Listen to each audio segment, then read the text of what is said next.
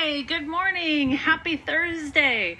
I am Sarah Smith. I'm a horticulturalist here at Rogers Gardens.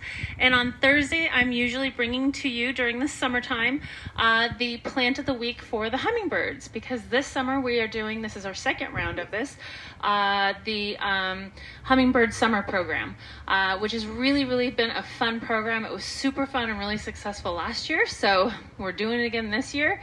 And it's basically where we highlight different hummingbird plants that the hummingbirds really like. We have a ton of different kinds of beautiful feeders. We have a lot of really fantastic hummingbird food that's different than just using plain sugar and water. It's a really good quality hummingbird food that's made with different natural ingredients and is more balanced for the hummingbirds. So instead of basically just giving them junk food, you're giving them something that has a lot more nutritional value to it, which is really fantastic. And then we're featuring all the different hummingbird plants, and we have them all together in one area. So what's really funny about that is the hummingbirds figure that out super fast, and in this whole area we have a ton of hummingbird activity, and it's really fun. Specifically in this arch where I'm standing, it's really funny. In the morning they all like to hang out here. As soon as I start talking, they kind of freak out a little bit and all take off, but I do find that they tend to kind of come back at the end of the live stream, and I get buzzed by all the different hummingbirds and things. So it's been a really fun experience. So today's plant of the week is Salvia gregii, autumn sage. This is like a hardier salvia, so there's a lot of different types of salvia, but this is the particular plant of the week, and we have a lot of really beautiful colors for it. And I'm going to tell you a little bit how to care for it, how to cut it back, how to fertilize it, how to plant it, what it needs, all that kind of stuff. And then at the end I'll answer questions for you too. So let's get into it. So this is salvia. There's a lot of different kinds of salvia, but this is Salvia gregii, and it comes in a lot of different colors. I couldn't even put all the different colors here on this table, but there is white, there is red and white called Hot Lips, which is I think a lot of different people's favorite, and then purples and pinks as well. So they're really beautiful, really kind of neat flowers. They're a little bit shorter and a little bit more compact in the way of how they grow, compared to some of the other kind of like blue spires and all those kind of ones. So what's really nice about this is that it doesn't require a lot of water, doesn't want to be over fertilized, so it's a very easy plant in the way that it's not super needy, and is a really good companion plant to things like roses and succulents and stuff like that, that's also low water as well. So it's a very water-wise plant, which is great. And I love all the different colors. And what's really kind of fun is when you watch the hummingbirds actually come up to feed on these, they stick their little beaks in, and there's a little stamen piece that kind of hits the top of their head. So you'll notice a lot of the hummingbirds as they're flying around, if they slow down enough that you can actually see them, they have this funny kind of like line of pollen on the top of their heads. Some of them even will have like a perfect little dot from coming in, but you can see how when they stick it in, it actually triggers. So just think about how like snapdragons, how we pinch them, it makes them like talk. Essentially it triggers them, and that little piece comes down and bonks them right on the head. So they're really beautiful plants. I really like them planted between roses because they have very similar requirements. These are a plant that are native to areas of like Texas and down into Mexico, and they're on typically very like rocky hillsides. So that's why I have this cactus mix here. They do not want to be in like super fertile, super rich soil. They need a little bit more of that like kind of sharpness to the soil. So if you're planting it in a pot, the cactus mix is fantastic. You can mix it 50-50, but if you only have cactus mix, use the cactus mix because they actually really like that. When it comes to fertilizing, they don't need a ton of fertilizer. A little bit of the rose and flower fertilizer will work totally fine, but they don't need a ton of it. So in fact, I don't even fertilize mine. Mine get the runoff fertilizer from when I'm fertilizing my roses because they're near my roses. So I don't actually put fertilizer right up underneath them because they don't really need that, and they don't, you can over fertilize them in fact if it's too rich, so you want to stay away from that. They don't need a lot of fussing. You can definitely deadhead them, so if you're looking at them and they're looking kind of like a little straggly, like they're sort of finished up, you can definitely give them a little cut back to encourage a new flush of growth. So when you're looking at the flowers, for example, this is looking so great, I really kind of hesitate to deadhead anything, but I'm going to show you when you're looking at where the flower is. In fact, I'm just going to take this piece off so I can pull this above. So where you're looking at that main stem, right, you can see the two little side growths to that, right? So this is the main stem. When that stem is done and ready, you're going to go down to that area right above those two, and you're going to cut it right there. Those will flush out and those will bloom. So there's flowers there, there's flowers on either side here, there's flowers on either side there. So if you continue to do that, which is a lot of fussy, busy work, so it's not totally necessary, but if you really want to have a super immaculate garden and you want to keep it really, really pretty, you can cut that down, and that will encourage that to go. You should at least do one round of this, but you don't need to go out every single week and deadhead it like you do your roses. But as I'm out there deadheading my roses, I'll do a little bit of it. I'm not too intense with trimming this back, but that keeps it nice and compact and green, and that keeps it from getting a woody bottom. So I do see that if people don't cut them back at all, they tend to kind of get taller and taller and have a very woody bottom and very green on top. So that's not a really pretty look. So if we keep it cut back a little bit, keep it deadheaded here and there, and we do our once a year big trim, and we'll get into that in a second, that will keep it really nice and green all the way down to the bottom and really full and really lush looking. So that's something you really want to pay attention to. When you do a big cutback, you're going to do your big cutback in early spring. So for us really here, because we're so mild, that's even kind of like late winter. And what you'll notice is you'll notice a lot of new growth coming from the bottom woody kind of stuff, and you're going to start cutting back down to that. So you're going to probably, hopefully already have your roses cut back by that point. So you could go through and cut back all of your salvia too, because if you don't do that, they're going to keep getting bigger and bigger and taller and more woody on the bottom, and you don't get that growth down below. So that's why deadheading and things like that and just shape pruning here and there is really, really important for perennial plants, because you want to force new growth down from the bottom. If you don't, they get that kind of woody, kind of skeleton-y bottom looking that's not very, very pretty. So if you do that big cut back, that's pretty good. And you can go to like almost like 2/3 of the way down on salvia, especially the woody salvias like that. That's totally fine. You'll notice what we call basal growth. So that's the new growth that comes out from underneath. But other than that, they're really, really easy plants. Full sun is key.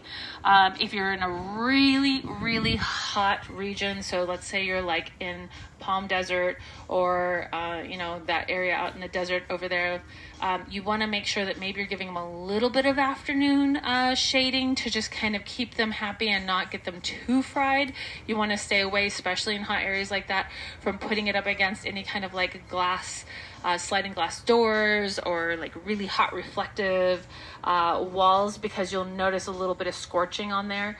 That will pretty much happen with any plant. If you live in the hot desert, you probably have learned that already, that reflective heat can be pretty detrimental on your plants. So make sure that you're thinking about that. But around here, full sun is key. If they're in too much shade, what's going to wind up happening is they're going to get kind of leggy. So that will make them kind of tall and kind of lanky. They don't get that fullness anymore. So you want to make sure that they're getting at least 6 hours, of sun. Really, really great in pots. You can get them in these nice gallons, which are pretty full size here, these Salvia gregii. They call them autumn sages too.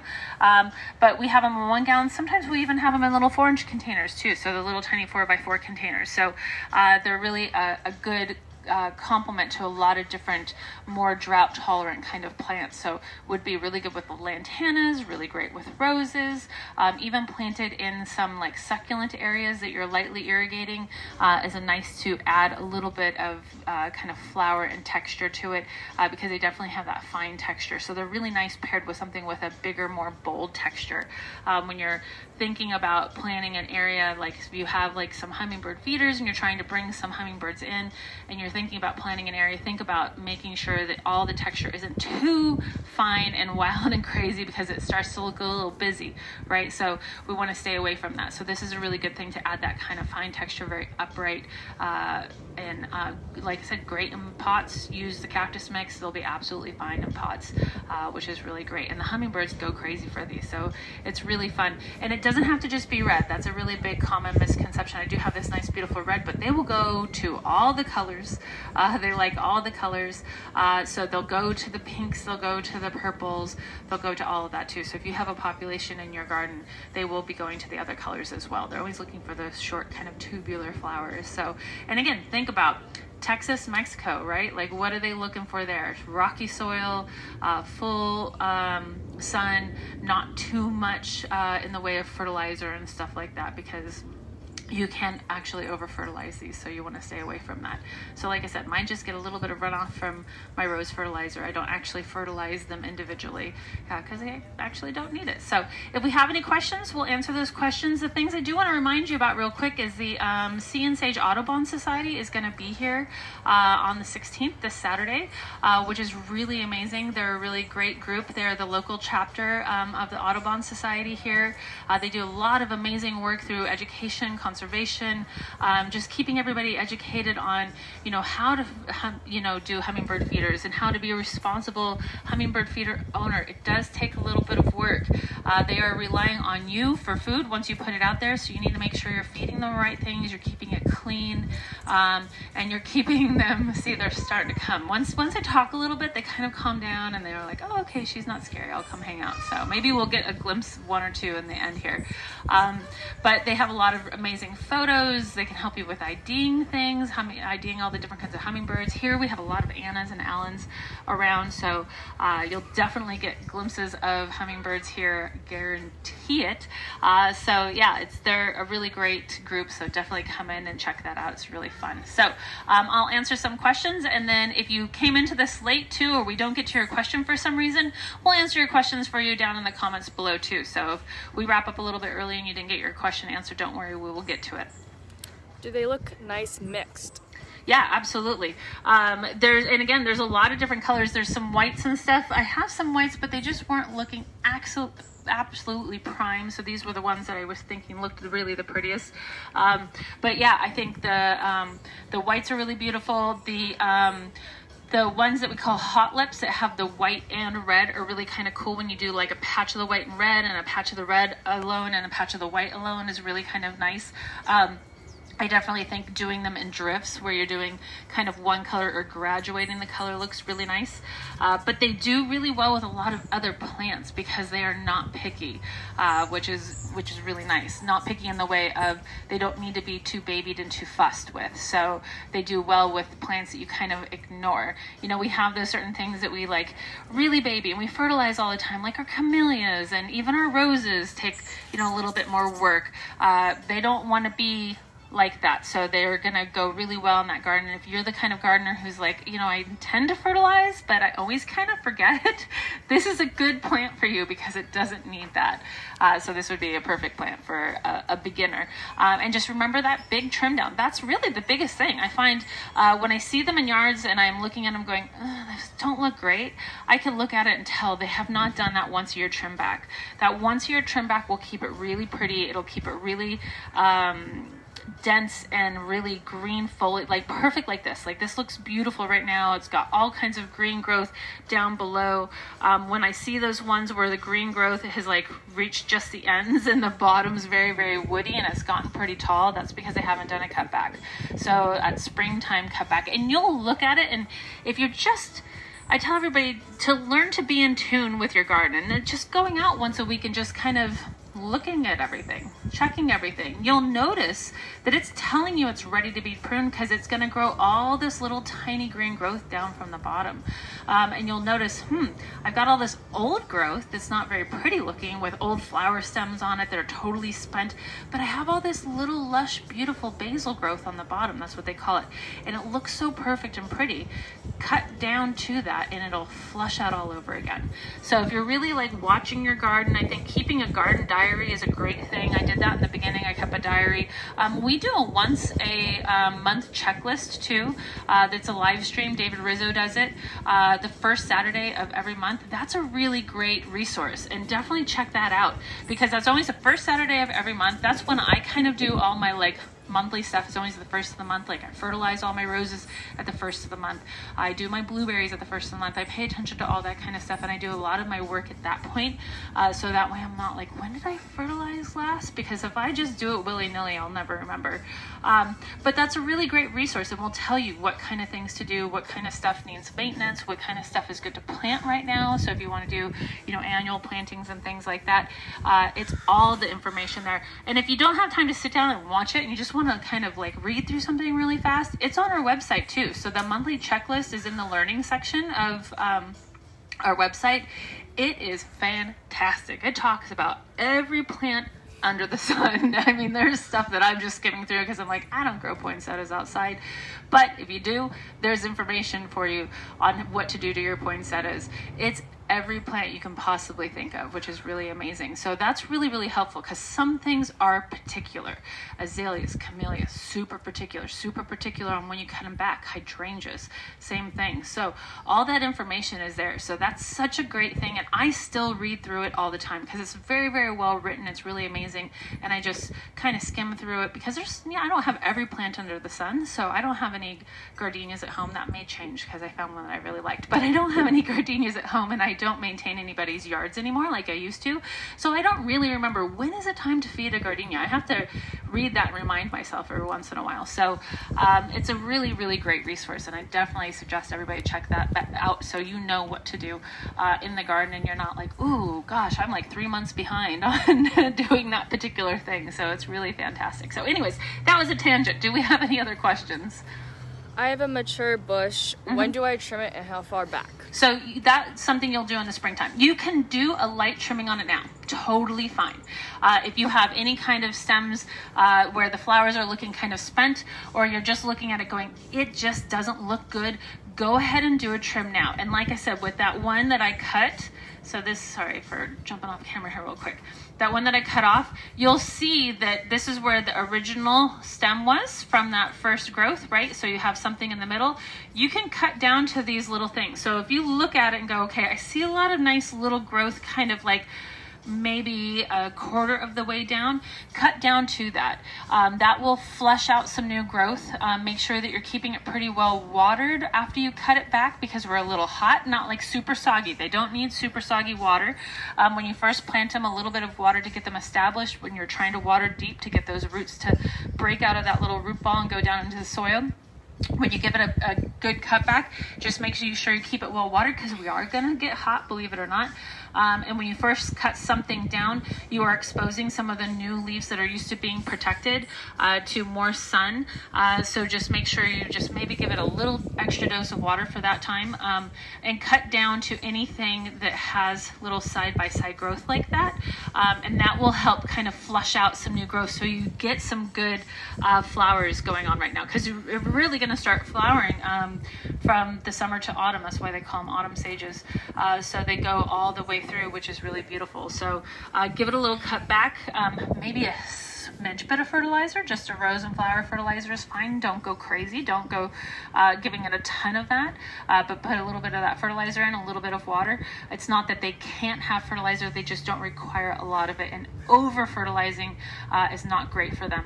But give it a little bit at the recommended amount, or just half the amount, and then you can flush out some new stuff, and just keep doing that through the season. So if you have a super lanky one where you're like, ooh, I've never cut it back and it's like 5 years old, go ahead and just do a little light pruning on it, wait maybe another 2 months, and do that and do that and do that until the flowers are kind of done. Then leave it. You don't keep pruning it back. Like once we hit November, stop.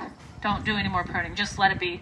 And then in the springtime, that's when you'll see new growth coming up from the bottom. Then give it that big hard prune back. So, and you can totally revive it. It's funny, I feel like these are kind of the phoenixes of the plant world, where you can definitely take something that looks horrible, cut it back, and it comes out all brand new all over again, right? So they're a really pretty easy plant to kind of bring back from the brink of not looking so great, right?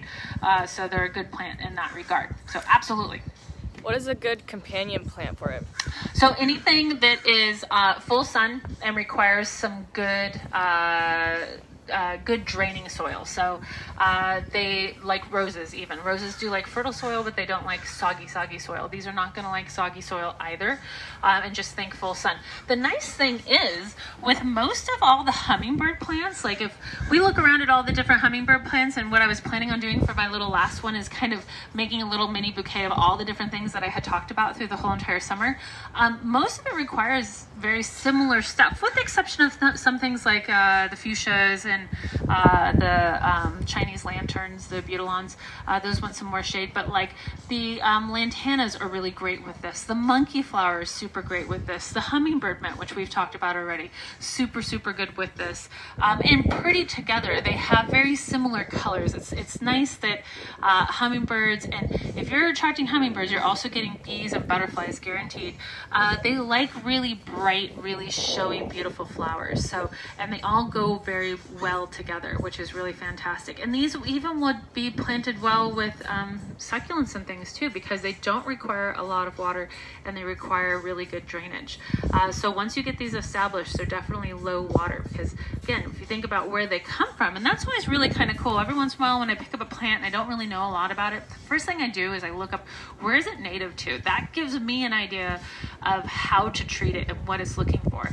So this is native along Texas, Mexico region, in the high kind of rocky area. So that tells me it wants good drainage. It wants like cactus mix, doesn't need a lot of fertilizing. So we'll do really great with that kind of stuff as well. Can salvias be transplanted? They can.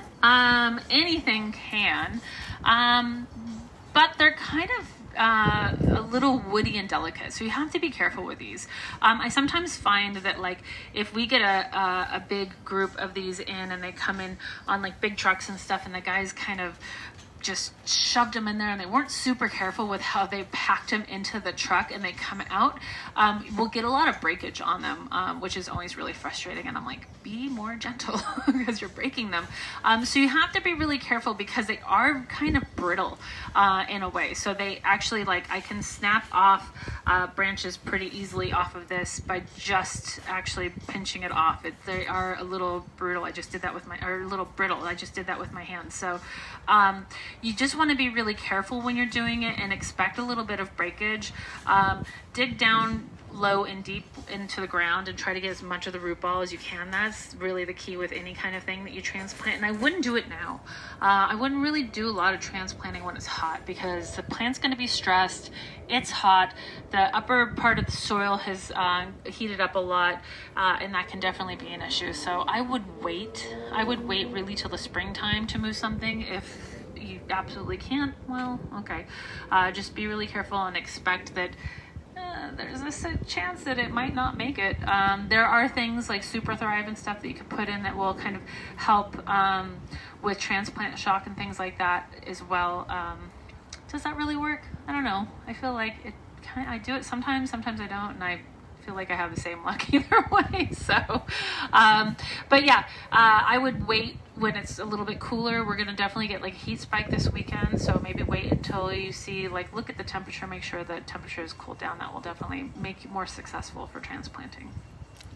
I have a problem with my Anna bird bullying the other birds. Any advice? Oh yeah. So, the hummingbird, so an Anna is a type of hummingbird. The hummingbirds are super duper territorial. It is so funny. I like to lovingly call them the chihuahuas of the bird world. They're like these tiny little, super aggressive little tiny birds, and they like to fight each other and chase each other around. And it's really funny because a lot of times when we get buzzed here walking through the store, it's usually two birds chasing each other. If you have hummingbird feeders up, make sure you have multiples up and make sure you have them far away from each other. I would say like 20 feet apart, so that way they have different areas, but that's just kind of how they are. They are going to they're going to chase each other around like that. Having a water source is really important for them. So I have a nice fountain with like a very shallow bowl that has running water, so that attracts them. The running water keeps it clean, keeps it from getting mosquitoes and things like that. But having multiples around, if you can, is really helpful. they're aggressive little birds like that. That's just kind of how they roll. But multiple feeders will help, having plants kind of spread out so they're not all close together. But yeah, I was noticing this morning there was one that kept chasing everybody away too. That's the nature of the hummingbirds. But they're so funny to watch. I kind of weirdly enjoy it.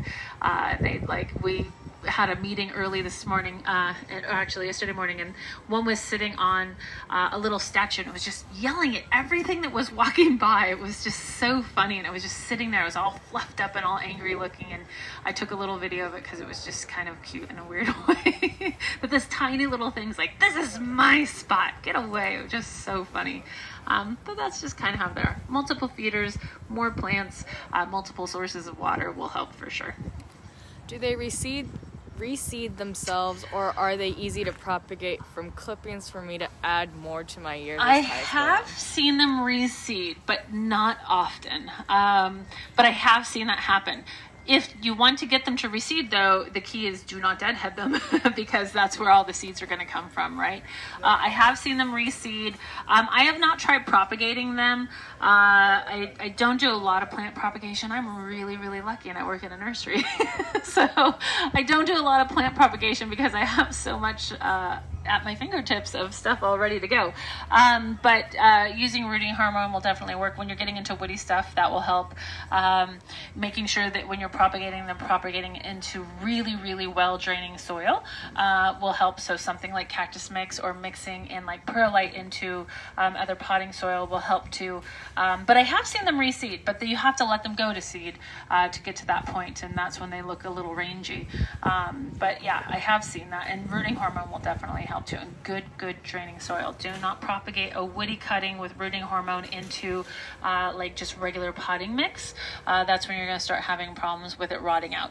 You want to make sure that it drains really, really well. Yeah, so, okay, if we have any more questions, just go ahead and stick them down below, and we'll answer those for you later, of course. And then don't forget the Sea and Sage Audubon Society is coming in. And if you haven't signed up for our email list, what are you waiting for? There's so much amazing information. We always put all kinds of really cool videos out for you to tell you about all the new stuff that's going on in the gardens, from, you know, what's coming up for Halloween, to Christmas, to Father's Day gifts, to the plant of the week, to the plant of the month, which is our buy two get one free deals. We have painters who come in that you can watch them actually paint here in the store, which is really fantastic and super fun.